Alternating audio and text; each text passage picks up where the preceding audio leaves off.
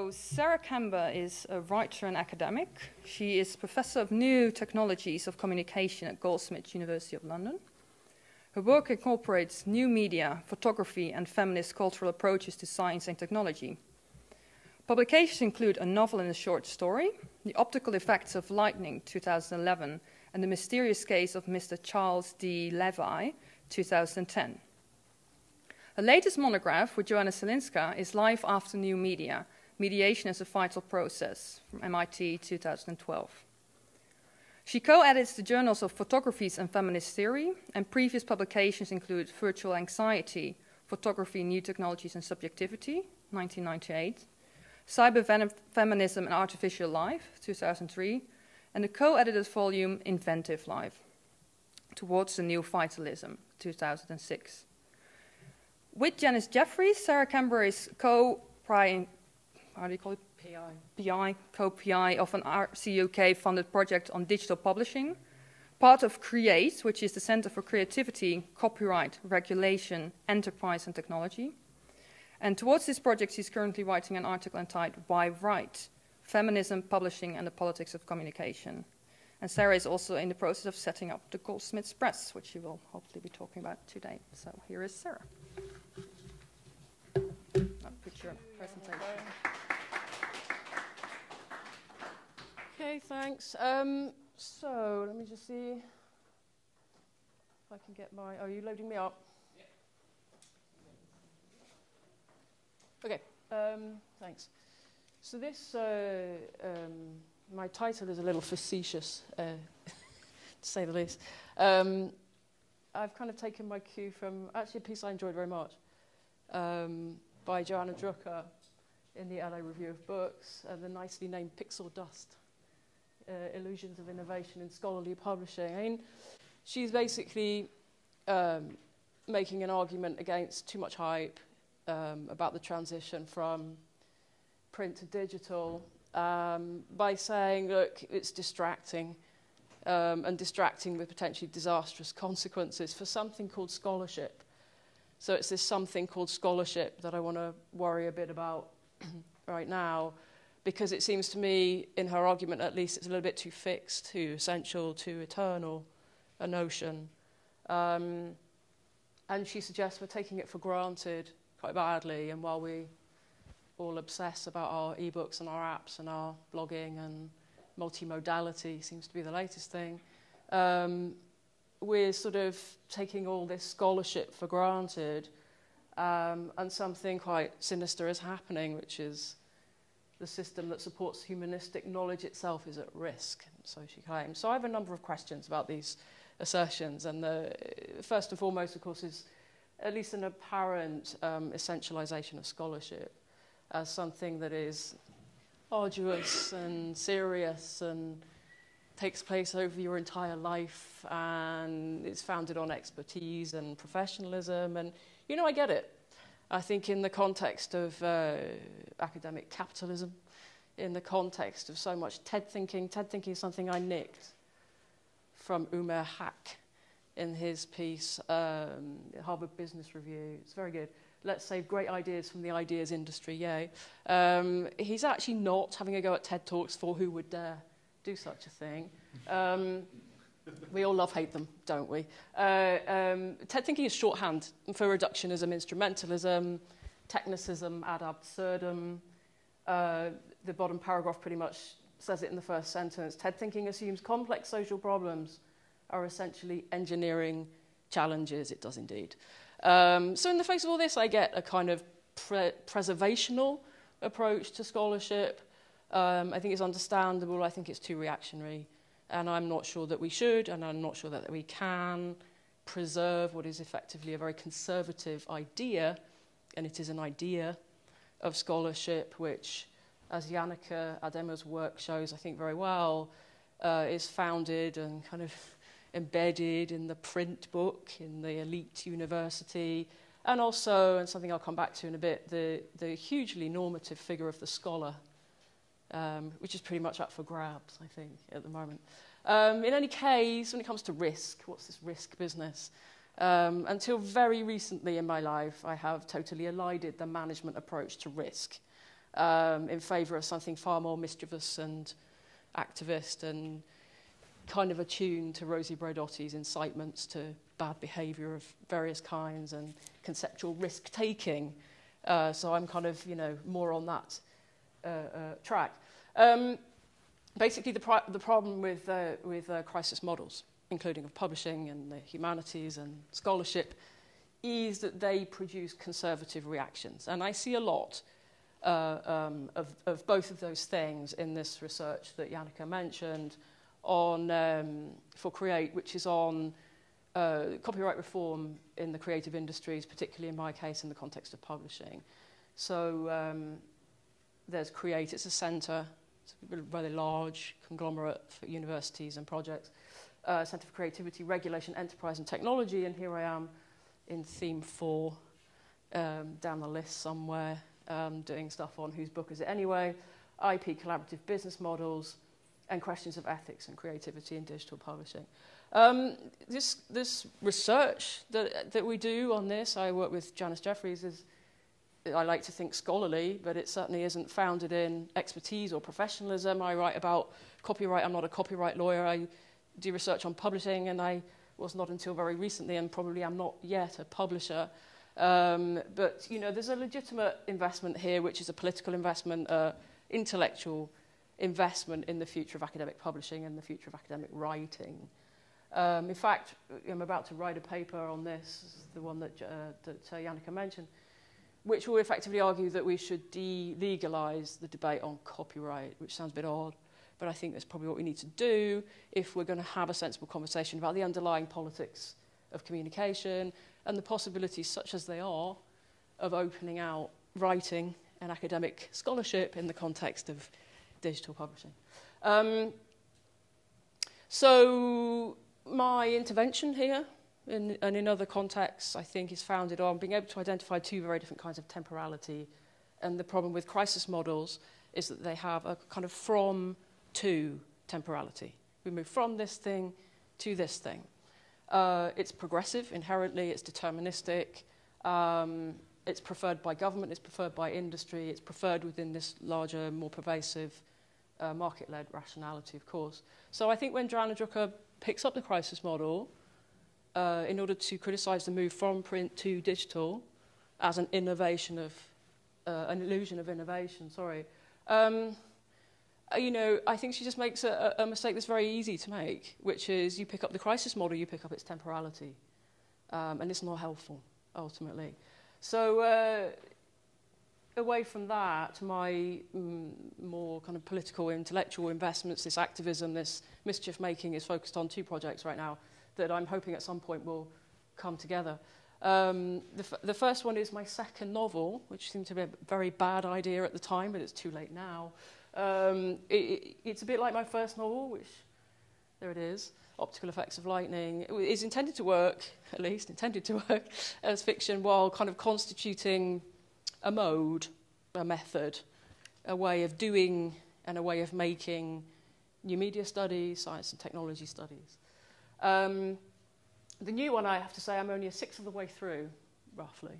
So I don't have anything to show you, really, at this. What I might do is put the first chapter up on the wiki, and we'll see how that goes. But it's called A Day in the Life of Janet Smart. It's turning out to be quite a day. It's a feminist critique of smart media and smart technologies and the temporalities of smart media and smart technologies. It will, in ways I really haven't figured out yet, intersect with a mid-length digital print-on-demand academic monograph called iMedia, The Gendering of Objects, Environments and Smart Materials, which, when I actually start it, will be written in various forms of the manifesto. The publishers have asked me to think about a series on gender, on new technologies and new media, simultaneously asked me who, what, where their main competition was these days. My answer to that question has something to do with this other project, which is the one a lot of you know about, which involves kind of trying to set up a digital-first academic publishing house at the Goldsmiths Press. Plans for this, I have to say, are at a critical juncture, which is basically the endless resubmission of business plans. A little note on my business plan was, by the way, this is to management, a digital-first academic publisher is not the same thing as a digital-only academic publisher. This is helpful information. Business plans I've discovered have to have a long list of risks attached to them, have to have a long list of alternatives attached to them. It was in the business plan that I learnt to speak the language of risk management, of course, as you would assume. Under alternatives to setting up the Goldsmiths Press, do nothing. Do a digital-only publisher. Do a print-only publisher. It sounds odd to say that now. Digital-only publishing, some of you will disagree. I think it's widely said it's got ahead of the market. It probably is the outcome of a little bit too much pixel dust, to use Drucker's title. Probably doesn't take enough account of the continuities between print and digital publishing. Print-only publishing, when you say it, it sounds like an anachronism, and yet we look around us and traditional publishers in academia and trade make very little use of digital affordance, very, very little use of the digital environment. So if we are saying, and clearly we are, and we have been for some time, that hybrid publishing is the way forward, I think we need to worry a little bit more about what that means. Hybrid publishing means analog digital, but I think for me too it means something to do with the way in which we combine traditional and non-traditional writing and publishing. Nevertheless, the thing I like most about hybrid publishing is that it messes up crisis models. So I've only been sort of involved in this area for a little while, but in that time I've said quite a lot about why we should avoid what I call false dichotomies in the way that we talk about publishing. Because I think they structure what we say, because I think that they delimit what we are able to say, and of course one of the founding dichotomies will be print-digital divide, which is not helpful. An opposition for me between fluid and fixed books is not that helpful, and for me also closed and open access doesn't really work. I know a lot of you disagree, but the open access debate for me is top-heavy, is ideological, is policy-driven, here in the UK at least. It does proffer a business model, for sure. I worry about that business model when it relies on article or author processing charges. In the context of the UK, I think all of that means the preferred route is gold open access with article/author processing charges.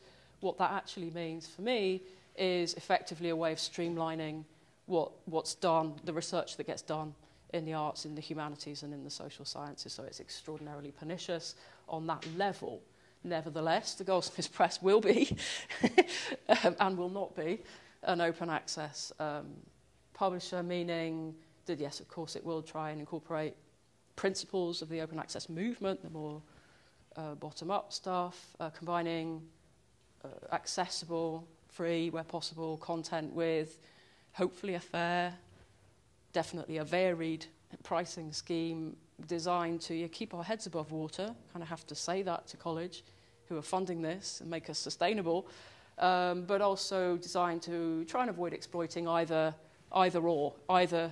the readers, users, consumers, or the producers, creators, authors of content, clearly. So part of my thinking behind the press really was trying to sift this notion of open from the notion of ethical in publishing. Ethics is really interesting, and I know Andre knows a lot more about it in the context of mattering press, but it takes you in the direction, I guess, of thinking more about process, publishing relations, very positive direction to think in. Probably now I would want to be a bit more cautious than I have been and that other people have been in avoiding another split, another dichotomy, in this case between the objects, the artifacts of publishing the books, etc., the apps, whatever it's going to be, and the processes involved in publishing, the entities, if you like, and the relations. I don't think it's necessarily helpful to split those things either. So one of the things, so ethical publishing and open access publishing for me are slightly separate things, but they're often related in practice. One of the things that goes on here with Mattering Press, with OHP, with Goldsmiths Press, is a desire to look again at the scholarly practices that underpin humanities that was fundamentally always or absolutely never in crisis. that's kind of disrupted, that's deconstructed, not by the digital, not by any from to temporality, but by an ongoing, long-standing process of engaging and coming up against and absorbing, and in a philosophical speech, becoming with whatever it is that the humanities isn't, basically. And the scholarly practices that underpin the humanities are no more or less stable, yes, than the humanities. But of course they are stabilized. They're normalized, they're performed, they're ritualized. They're increasingly indicative of the viral spread of audit culture within the sort of body of the academy, as we know. Fundamentally, for me, the ultimate division is Bergson's split of time and space, which for me gives off to an unhelpful, very common division between what's vital and creative and what's instrumental, or what's experimental, and what's institutional and institutionalized. I just came across this very good piece, by the way, in the journal Differences. It's a recent edition by Mark Garrett Cooper and John Marks, called "Crisis, Crisis, Crisis: Big Media in the Humanities Workforce," which is arguing something very similar about, how actually we can regard institutionalization of scholarship as a form of experimentation. So in other words, let's not make those divisions. It's only really where they come together, all these things, yeah? Where cuts are made, where stabilizations occur, where instrumentalities are found, that we get the chance to come in, that we get the chance to intervene. And so in other words, I guess scholarship for me is a vital thing, and it's an instrumental thing. It's fundamentally institutional, and it's also fundamentally experimental. We cannot free it, liberate it, reform it, transform it, but we can probably instrumentalize it or institutionalize it a bit better. And what that means for me, doing it better, is in a Haraway phrase, staying with the trouble of academic capitalism, of not sort of doing what Joanna Drucker ultimately does, which is take an ahistorical approach to scholarship and remove it from the contemporary neoliberal academy and try and keep it preserved and untouched. I think it's actually more responsible and probably more politically efficacious to deal with the relationship between scholarship and academic capitalism. This transformation of knowledge to the terms of productivity. So this is where Gary comes in. In the introduction to Digitize Me, on the limits of openness, so Gary Hall points out that this transformation of knowledge to productivity, signaled by Lyotard, of course, as symptomatic of the postmodern condition, leads us to all of this emphasis on performance, openness, transparency, efficiency, accountability. The discourses then, the practices, the techniques of finance, audits, metrics, citation indices, these are widely and rightly being said to govern academic life now. But yeah, here comes the kind of feminist Foucauldian stuff again, right? What of differences in gender and other differences in and amongst all this governability? And this is where the Goldsmiths Press will take a lead from an international feminist collective, some of you may have heard of, called Fembot. Fembot produces an online, open access, non-APC journal called Ada, the Journal of Gender, New Media and Technology. Not surprisingly, Fembot is attuned to gender differences in the increasing demand for free labour and in relationship to peer review practices and in relation to citation practices. By the way, this issue 4, just coming out fairly soon, will deal completely with those sorts of gender differences in scholarly practice, so it's worth having a look. Fembot is also concerned with the differences between earlier and more established career academics. So where, junior academics or early career academics are, I would still say, in the front line of a really big change in the subject positioning or self-positioning of the academic or the scholar entrepreneur, which I think probably is the grim reality. Scholar entrepreneur. Isn't that the grim reality of these new hybrid practitioners? We are very, very, very tempted to celebrate otherwise. And this poor person is urged, and I have heard many anecdotes to this effect, to engage in what a colleague of mine described as spectacular displays of productivity, embodying the persona, the practices of the kind of lone, library-bound, dusty, default, masculine intellectual with media-savvy, media-trained, blogging, tweeting, podcasting, celebrity, PR person, right? What I most appreciate actually about the Joanna Drucker piece is the way she exposes all tech-only solutions, including the ones we like at the moment. Not the blogging, not the podcasting so much, but the multimodality, for instance. She exposes that as part of a tech-only solution to the so-called crisis in academic publishing, which, it kind of caught me out a little bit. It's very likely that I'll be editing an issue of Ada on multimodality, so I was thinking, okay. Goldsmiths Press will be linked to Goldsmiths iTunes U, will be linked to our podcasting service. We'll seek out forms and formats suited to our specialisms in visual and media arts. You can see the problem.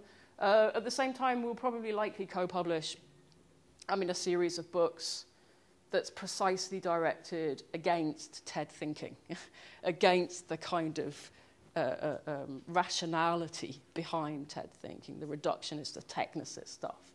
So ultimately, I agree with Joanna Drucker. There are no tech-only solutions in academic publishing. And this is not about from to crises. It's about something much more insidious,